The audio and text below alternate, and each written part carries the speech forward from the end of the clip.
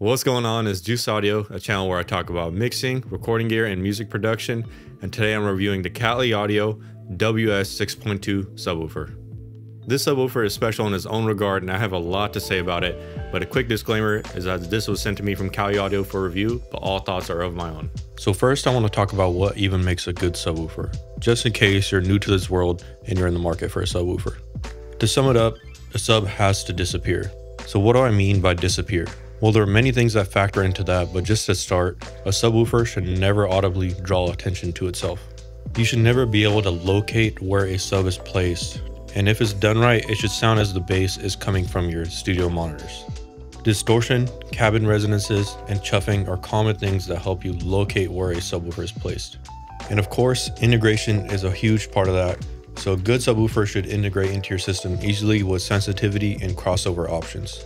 It should play with fast transient speed and responsiveness to keep up with your tops, and have high dynamic range and a deep frequency response to at least 30 Hz. And you really only need a subwoofer for extension in this case, not to boost the bass in your system.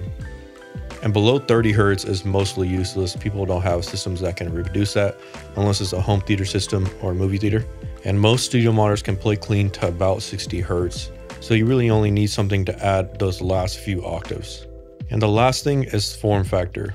In home studios, it has to have the most performance to size because we often don't have a lot of space to give up or money. And all of these things can lead to good or bad translation, which can make or break your mix. Before we get into sound quality, let's take a look at the specs and design, because like I said, integration is a huge part before you buy a subwoofer. This ported subwoofer plays from 31.5 Hz to 180 Hz at plus or minus 3 dB and gets 400 watts RMS from a Class D amp. It has a max SPL of 120 dB and less than 2% distortion at 90 dB. This is all played from dual opposing 6.5 drivers. You might be thinking, dual 6.5 drivers, this basically adds up to a 13-inch subwoofer. But unfortunately, that's not really how it works. Adding another driver allows it to play 6 dB louder and cleans up the frequency response in some ways. So if you add it up, it kind of really adds up to a 10-inch subwoofer, which is still really great because this design of box is unique at this price point. So these opposing drivers really do a special thing. Instead of moving together in the same way, which would actually cancel them out, they oppose each other. This cancels out the inertia that a subwoofer has and stops it from rattling and vibrating in your room. This has a load of benefits to performance, but let's start with how small the form factor is. The box is basically 1 square foot, which is super small for a sub. They're smaller than the Cali IN8s that I reviewed and loved, and way smaller than my loyal JBL LSR. And don't worry, I got the subwoofer comparison of the year coming up soon. If you want to check out the review of the JBL or the Yamaha, click right here. The box is really heavy for its size and the MDF is super solid. It has a little resonance when I knock on it, but otherwise it feels very dense. It's front ported by Cali's anti-chuffing port that they use on all of their monitors.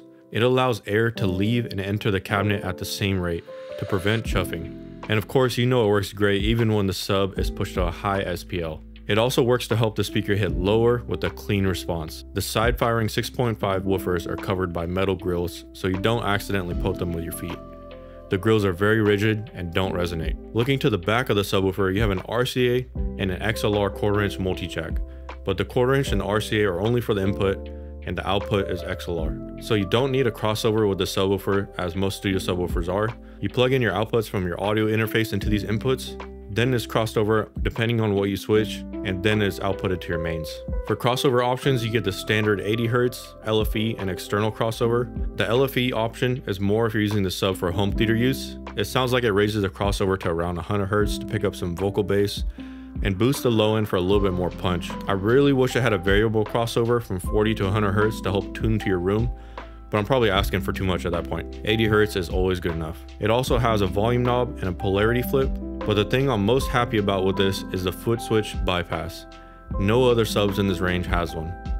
This takes the subwoofer out and lets you hear your monitors without the crossover. The foot switch is not included, but you can get one on Amazon for pretty cheap.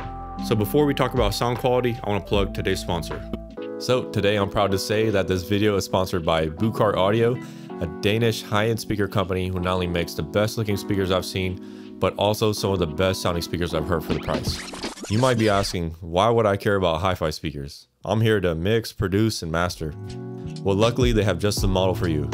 The new A10s are a compact full-range speaker that not only produce a lifelike sound for casual listening, but with the download of their studio master tuning, change into clinical near-field monitors. They play from 28 to 40,000 Hz at plus or minus 1 dB and feature the new high-end Purify woofer that plays deep bass with insanely low distortion. The accuracy is razor sharp with fast transients and deep soundstage, all while never being fatiguing due to their new aluminum tweeter. They are a sealed cabinet handmade out of real wood such as walnut, oak, and ash. So when you're not working on a mix, they have models from compact to tower speakers that look and sound world class. So if you guys are interested in hearing more about them, click the link down in my description to hear about how they fit into my studio workflow. So when people ask me how the subwoofer sounds, and a lot of people have asked me, I simply just tell them it has a sine wave type bass. That's like the best way I can put this sub into words. And if you don't know, sine bass is the cleanest bass you can have. It doesn't have any distortion or character, and it doesn't have any sausage fattener on it. And just to put my ears into perspective for you guys, I've worked with a lot of studio subwoofers. I've had my JBL LSR for like 6-7 years now. I've worked with the Yamaha HS8 for many years and reviewed also on my channel. But I've worked with way more subwoofers in the live audio setting. Some of these subs cost $10K without the amps. So I've definitely heard a few subs and a lot of different scenarios. Because the sub cancels out its net vibration, it doesn't have that kick in the chest that you're used to. But that feeling that you're used to is most likely from the vibration hitting you in your legs or in your body. So I like to compare this sub on how it sounds to a PA system. If you guys have been to any outdoor concerts with line arrays, they often fly subwoofers in the air behind the line arrays, or they put them on the ground, but they often use them together. A flown sub has way more consistency and plays with less peaks, but a ground stack sub really hits you in your chest and you feel it, but it's often at 1 or 2 notes. I like to compare this Kali sub to flown subs. It plays extremely clean and you don't notice it at all. To my ears, you just hear clean bass. You don't hear any chuffing, you don't feel any vibration. It's just what you're hearing is pure. And I really thought I had a clean sub until I heard this one. At first, I was not used to it, but switching back and forth, you hear how much the box influences a sub so much. Like going back to my JBL sub, I could hear nothing but the box now.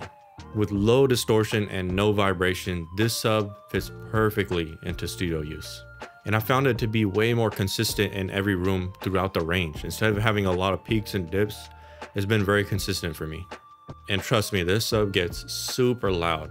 I've tested it at some super high SPLs, and it really seems like it doesn't want to compress. The bass hits really low and clean, and when I'm mixing, it really just disappears. And the way I hear the sub is that the bass is coming from the center image of my speakers. It feels as if my speakers are playing all this bass. This sub really integrates with any speakers I've thrown at it, but if you're running the setup, I would definitely recommend to go with the Ion 5s instead of the 8s. I've also been using these with my lovely new Bucar A10s, and it really is the killer system in this room. So as you know, Kali Audio, they don't mess with any of their products. They just don't. They're easily the budget studio monitor kings and give you way more value than what you pay for their products. And out of all the gear I've reviewed from Kali Audio on my channel, this subwoofer by far is my favorite. It's just one of those things that you can't go back from. The quality of the sub, and for the price, you just can't beat it. And another thing is that this sub translates amazing. I of course mixed a few songs here and took it in my Tesla, which has an amazing sound system. That's like my new reference that I use for everything, and the bass translated perfect. I just want to say good job, Kali Audio. You guys always innovate and continue to press the market to make it more competitive. And this subwoofer comes in at $500 and by far beats any other sub at this price point with its design, integration, and sound quality. And if you're looking to buy the subwoofer for a different use, I even tested this in my home theater and I watched Oppenheimer for the first time. And I'm not gonna lie, when I was hearing this, I was like, yo, what the heck? This is crazy from a little tiny box.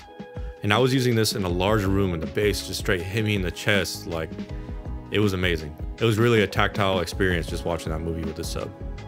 So even though it looks small, I would even recommend this for home theater use as well. Well, that's all for today, guys. I hope you guys enjoyed and you guys have a good one.